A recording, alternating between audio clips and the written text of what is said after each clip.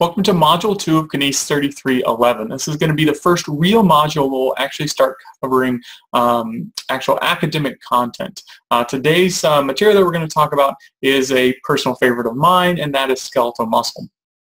Just a quick background. My background in muscle has existed since I was a PhD student, and my interests really lie on how different conditions can either promote muscle gain, such as resistance exercise training, or conditions that induce muscle wasting. Things that we've looked at have been ICU-acquired weakness, cancer. I've looked at diabetes, and then a lot of my PhD was spent looking at how spaceflight actually causes muscle atrophy. In order to kind of get to that level of research, I think the important part is to make sure that everyone has a really great foundation in very basic skeletal muscle physiology, both at the basic physiology level and then as we'll slowly progress into the exercise physiology level. And that's really the goal of this module today, is to give you a very brief solid background on how skeletal muscle is made up, the pieces, and how they kind of all work together in order to do something pretty amazing, if you think about it, which is to all contract in a very specific manner such that we can produce very controlled and regulated movements. Again, just think about that for a second. It's pretty awesome that we're able to do that. So, let's get started. So again, we're covering the structure and function of skeletal muscle here in Module 2, the first of this class. So the objectives, mainly, I'm going to break this into several parts. We're going to start with the structure and function of muscle, then we're going to get into a little bit of muscle fiber types, and finally we'll end with the sliding filament theory of how muscle actually contracts. So for the first part, what we really need to make sure that you get and understand is the connective tissues that are going to be playing a major role in kind of creating the form of skeletal muscle so that we can kind of create the synchronous contraction. And then we'll talk about what I think are some cool things about what makes a skeletal muscle fiber much more unique than most of your normal cells. And then last but not least, you'll need to be able to identify the components of the sarcomere. If you don't know what the sarcomere is yet, don't worry, we'll teach you. All right, so let's get just a broad overview of muscle in general. So the muscle makes up a large portion of the human body. About 600 skeletal muscles make up about 40 to 50% of the body weight. And again, the really important part of this, if you think about it, is just the idea of living, right? So we are able to generate locomotion so that we can move, we can go out and exercise, we can do anything, all done by contraction of muscles, and of course living with the aspect of the diaphragm muscle contracting, which is responsible for breathing.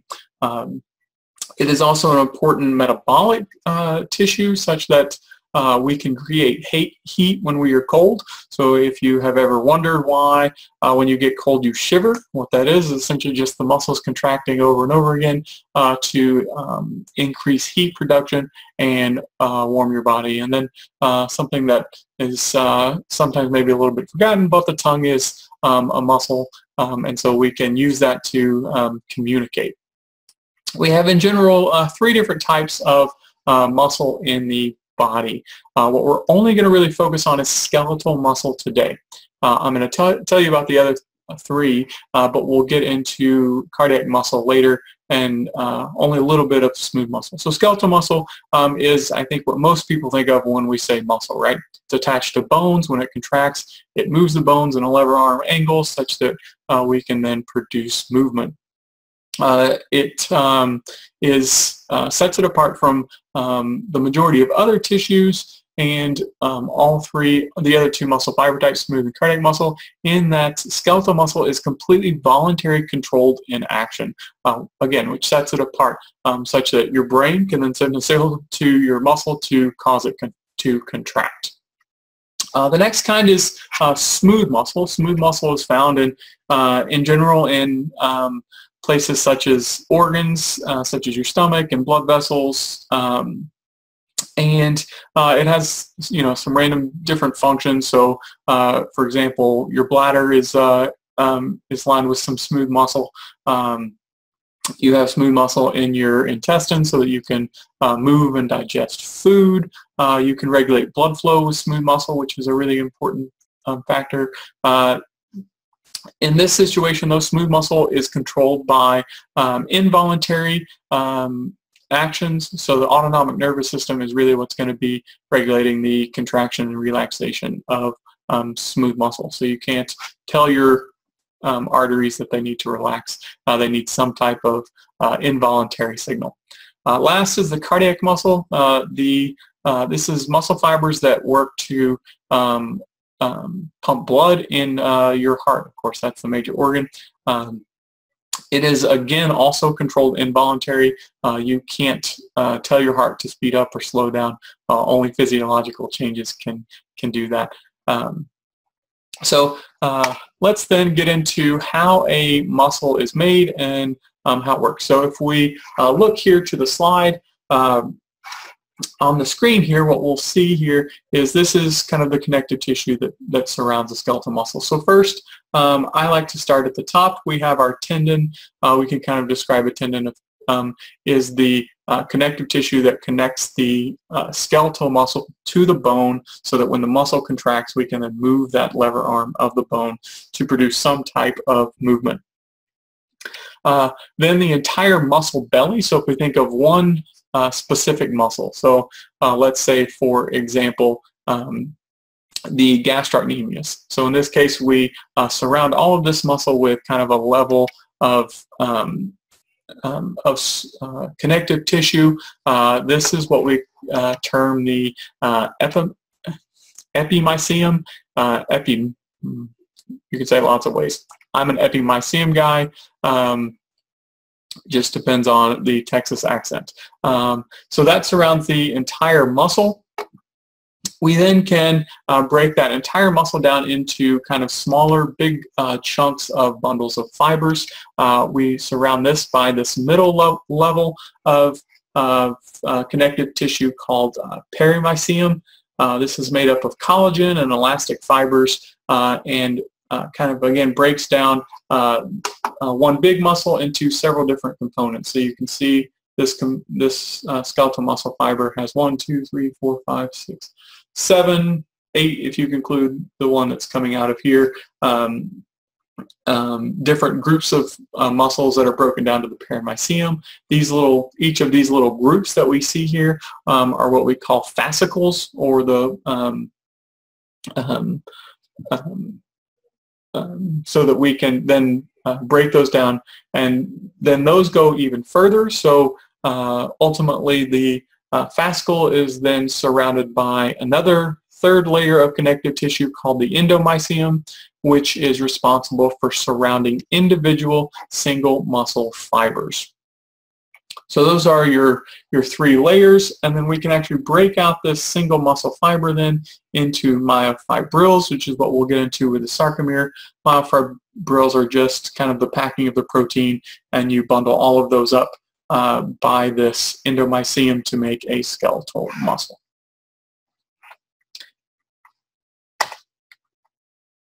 All right, so again, here's the same review, just a quick review again. We can start from the back and go forward. So we have our myofibrils, which are kind of these organization of sarcomeres in a row. We pack a whole bunch of myofibrils together, and then they are wrapped up by the endomysium. The endomysium then creates what we would consider a single skeletal muscle fiber. If we put a whole bunch of single muscle fibers together, wrap them up by the perimysium, then we will create what is called a fasciculus or fasciculi. And then if we put a whole bunch of fascicles together, then we will ultimately get an entire muscle, which is surrounded by the epimysium connective tissue, which holds them all together. These all come together at the end to form the very stiff connective tissue called the tendon that attaches to the bone. So what is the role of this kind of connective tissue? It has several. One, it stabilizes and supports the components of skeletal muscle, surrounds muscle at each little level, and I think the most important part is it allows and aids in the transmission of force. When we start to talk about types of muscle contractions, one of the things that we'll talk about is eccentric contraction, and that is going to talk about one of the things that we're going to engage is this elastic component. So if you think about this connective tissue, it does have a stretchiness to it, and so it kind of surrounds and encapsulates and keeps skeletal muscle all together. I like this picture here. This is, again, out of your book. This is a nice little cross-sectional image of a skeletal muscle. So you see kind of each individual skeletal muscle fiber here, and we can actually kind of pick out the endomysium and the perimysium. So the perimysium is the big connective tissue here, which is responsible for, again, kind of creating a bundle of muscle fibers. And the endomysium is this very thin layer of connective tissue that surrounds each skeletal muscle fiber.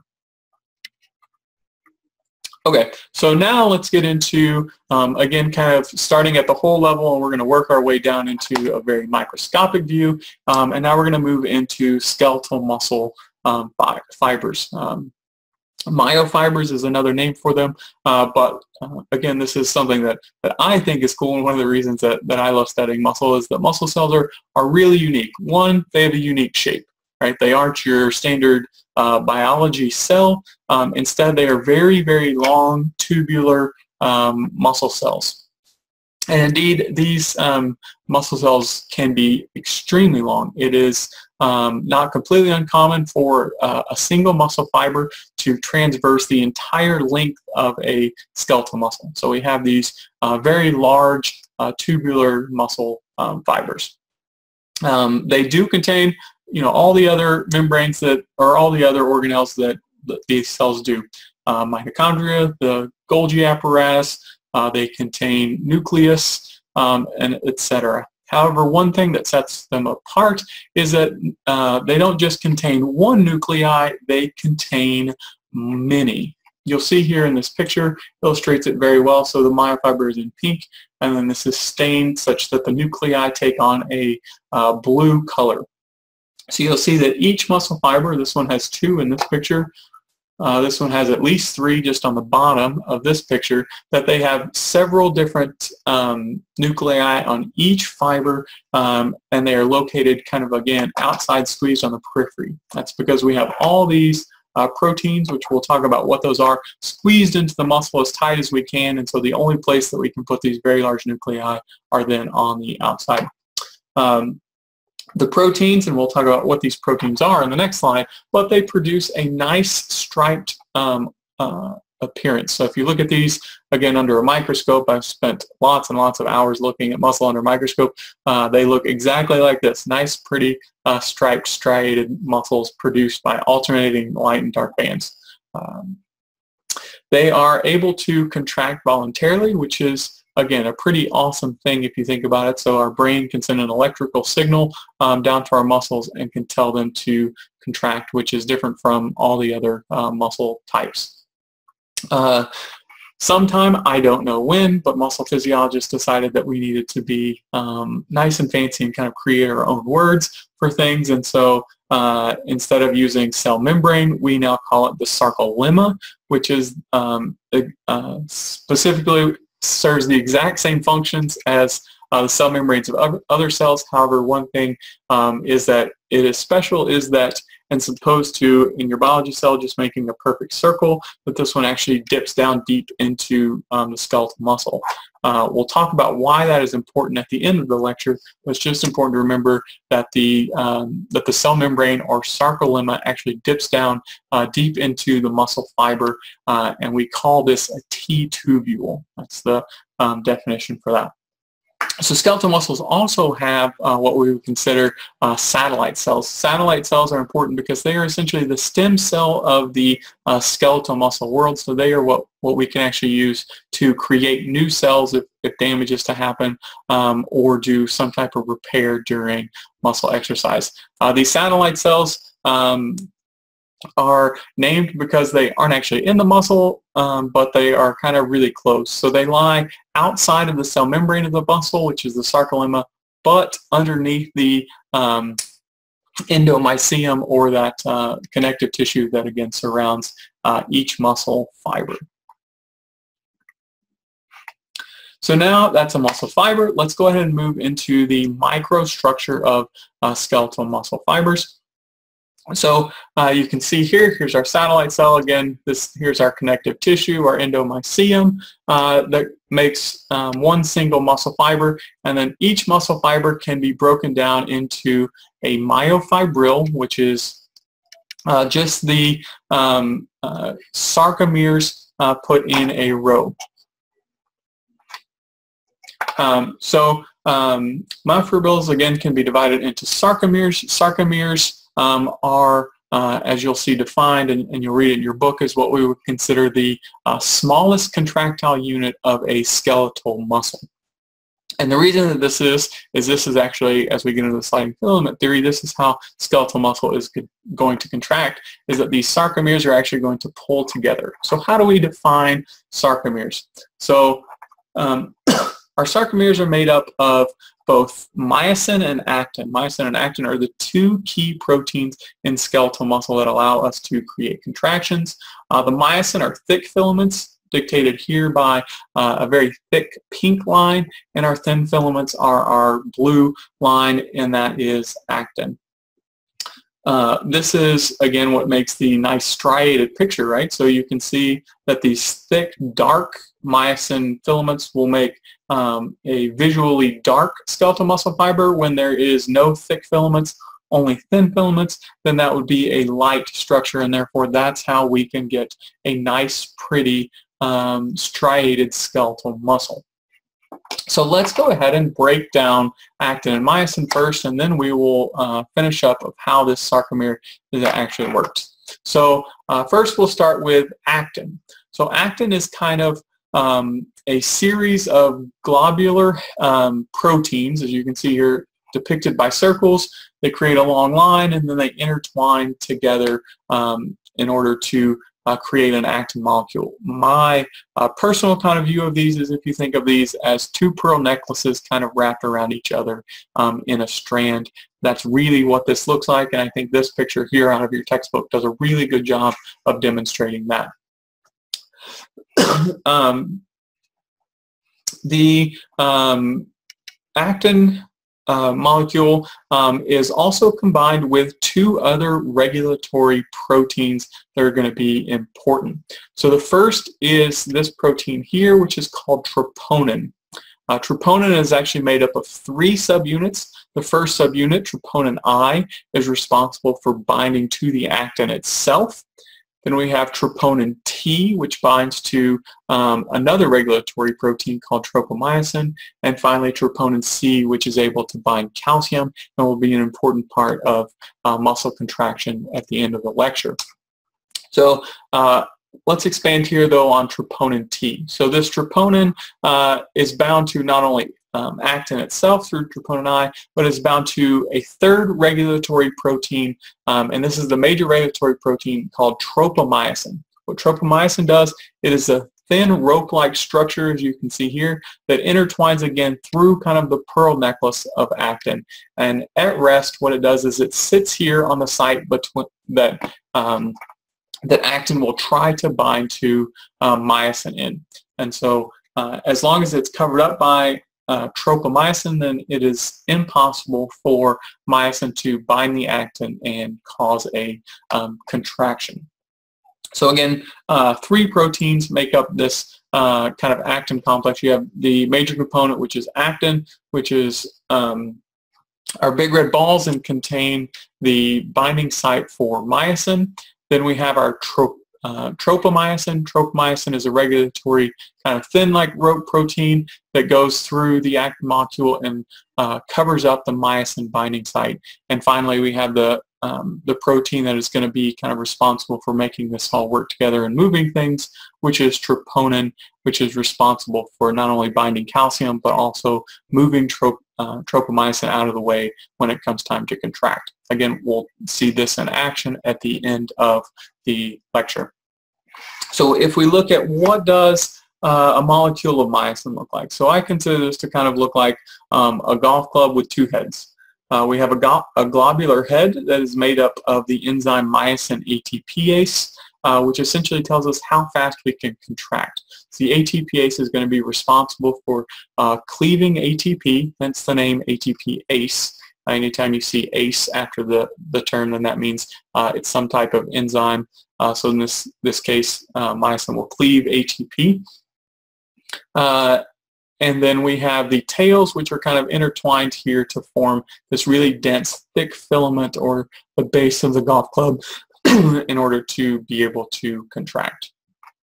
All right, so let's look then at the structure of a sarcomere. So the structure of a sarcomere goes from what we consider one Z-line to another Z-line. And we can kind of see these. The Z-lines are these very thick, dense group of proteins that essentially allow other proteins, specifically actin, to be able to bind to and attach so that they can essentially anchor these small sarcomeres. So our actin molecules extend inwards towards the center of the sarcomere from the Z-line, as you can see here. So this is a really great representation. Our actin, kind of our pearl necklaces surrounded by our tropomyosin rope here. Our other filament is the thick filament, or the myosin. The myosin is going to start from the middle. Again, similar to having the Z-line on the outside for the actin to bind to, we have this middle level of proteins called the M-line, by which myosin can attach. And then we can also just kind of take a look and classify these areas by how these actually look from just looking at a microscope. And that's essentially what a lot of people have done and have shown these. So again, if we look here in the electron microscope view, we can see here is our Z-disc, which again, those proteins that the actin is going to bind to. We see a light zone on each of these, followed by a dark zone here in the middle, and then another light zone. So how can we describe these? So first, we can talk about the A band. The A band is considered where the full length of the thick filament. So if we think about these thick filaments, it's going to be dark because light doesn't get through them very easily. Indeed, just a random trivia note, A band stands for anisotropic, which means light doesn't get through it, and therefore it's dark. Hence, the A band is the dark band. We also have the I band. The I band is the light band here, and this is made up of thin but no thick filaments, and it extends from one A band of one sarcomere to the A band of the next. So again, I band is where there are no thick filaments, and therefore light gets through relatively easy and shows up bright. Again, if you think about this from a microscope, the way this is working is a light source is pushing light up from underneath through there. So if light gets through easy, it shows up light. If it doesn't get through very easy in these really thick filaments, then it shows up dark. Okay. And then there is a nice overlap. However, you'll see here, this illustrates it a little bit better. You'll see here that there is at least some area in which no overlap exists between thick and thin filaments, and you can see that that means it's a little bit lighter shade than the A band, which is where the overlap occurs, and we call this the H zone. The H zone is simply defined as where there is thick but no thin filaments. All right, so to give a really quick review, so again, our skeletal muscle is made up of 3 layers of connective tissue that come down. So we have the epimysium, which covers up the entire skeletal muscle. We then break those down into fascicles, which are created by the perimysium going in and surrounding kind of these different bundles of fibers. Then the perimysium is then further bundled down by the endomysium, which ultimately just covers a single skeletal muscle fiber, which then produces what we consider to be the single muscle fiber. We can further look microscopically at this muscle fiber by breaking it down to a myofibril, which is just an organization of sarcomeres, or the structural unit of skeletal muscle contraction, the smallest unit, that is able to contract, which is made up of actin and myosin that we can then break down into different regions based on their look. So we have our Z disc, which is the line of proteins that the actin bind to. We have our M line, which is the middle of the sarcomere in which the thick filaments or myosin bind to, and then we can break off there. So the A bands here are the really dark bands that contain thick and thin filaments in the sarcomere. We have our H zone, which is thin filament or thick filaments only. No thin filaments to be found. And then we have our I band, which is thin filaments only, no overlap between the two. So that closes up for this video here on the structure of muscle. In the next video below, after you do a couple activities, we're going to get into skeletal muscle fiber types.